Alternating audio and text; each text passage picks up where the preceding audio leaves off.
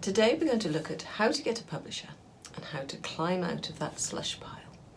So I'm going to give you my 5 tips for submitting your work directly to a publisher. So stick around, because by the end of this video you will know how to confidently send your work to publishers, how to increase your chances of getting your work read, getting out of that slush pile and getting noticed, and getting a favourable response from the people you submit to. So let's have a look. Okay. Tip number 1 is do your research. This is quite simple and it's easy to do and it's so worth doing. So tip number 1, find yourself a directory of publishing houses. This could be something like the Writers and Artists Yearbook. There are lots of publications that deal with the same thing, and they will list the names and contact details of the publishers and what they publish, and this is crucial. It's no good sending your lovely young adult novel to a publishing house that doesn't publish young adult fiction. It's no good sending your work of fiction to a publishing house that doesn't publish anything but non-fiction. You really will save yourself a lot of time by identifying the publishing houses that publish your kind of books. And if you go into a bookshop, that's another way to do it. Look at the books that you enjoy, the book that's similar to the one that you're writing, see who publishes them, make a note of it. And then of course there are the websites that you can go to once you've got the name of the publisher and find out what those publishing houses are looking for. Okay, so that's number 1 tip. Do your research. Number 2 tip is choose the right person. Choose the right person. It isn't always possible. Sometimes publishing houses will just insist that you send your submissions to info@ or submissions@, and you can't get around it. But if you look at their information, you should be able to find who is the commissioning editor for fiction, who is the head of new fiction or historical fiction or crime fiction or whatever it is you want to submit. Once you've got that name, the next thing you need to do is to check that your information is up to date. People move around in the publishing industry from one place to another, so it's perfectly all right to telephone.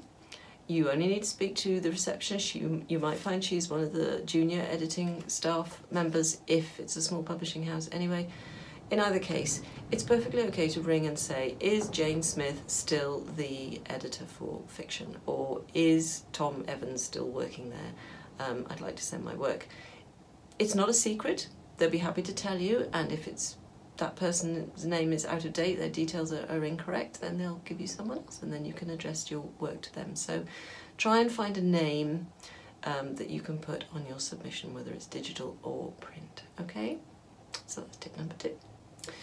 Tip number 3 is follow instructions. Once you've identified a publisher you want to submit your work to, and you look on their website or their listing in a directory, you'll find they have specific instructions for receiving submitted work. Now we'll put to one side for a minute the companies that say they don't receive unsolicited submissions, because we'll look at those in a different video, okay? But for now we'll look at the ones who are prepared to receive submissions from people perhaps who don't have agents or who are sending them, in this instance, without an agent. Look closely at those submissions and guidelines and follow them. If they ask for a 1-page synopsis, don't send them a 3-page synopsis. If they ask for digital-only submission, don't send them a hard copy submission. It's not going to win you any friends. They want to make sure that beyond your astounding talent and your beautiful manuscript, that you are actually an easy person to work with, that you are going to listen to them if they're going to bother to read your work. They have hundreds of submissions a week probably, and don't give them a reason to pass yours over. If yours is the one that has the big flabby manuscript when they said we don't accept books that are over 100,000 words, and yours is 130, don't submit it to them. Find another one or follow their guidelines. If they want a 1-page synopsis and you think, well, I've got a 3-page one, that'll do it, I can't get it all down into 1 page, well, guess what? You need to go and try. It's a good exercise anyway. So follow instructions is tip number 3. Tip number 4 is be match ready. Get your manuscript in shape. Nobody wants to read something that is poorly laid out, in a tiny, tiny font, all squashed together with loads of typos and errors. You know, sort it out, double spacing, good size margins, make sure it's clearly legible. On top of that, don't send it in thinking, well, it's an early draft, you know, I need to work on that plot line a little bit, or I think we might need another character, but of course I'll be working with a lovely editor, so we will do that in a later draft. You get one chance with that editor, with that story. Don't blow it. Send in the best version of your story, even if you have to wait another 2 or 3 months to make sure you've got it right. Don't waste that opportunity. If you finally do get your book out of that slush pile to be read by following all these tips, you don't then want it to be a pain. You know, nobody wants to wade through something that's just physically difficult to look at. So get your manuscript in good shape and make sure it's the best version of your book that you can produce, so be match ready. Okay? And then tip number 5 is really a list of don'ts, and this is don't be weird. Okay, don't be weird. These are quite simple things not to do. You'd be surprised how many people do them. So the first one is, don't use a silly font. Resist the temptation, because you're writing a fantasy novel, to have a fantasy font. Don't think that just because you're writing something historical, you know, it will carry more historical weight if you use a Gothic font. Just choose something simple. Sometimes in the submission guidelines you'll actually be given a font to use, for heaven's sake. Don't use a weird font. Don't include a gift with your submission. You wouldn't be the first. It's helped no one.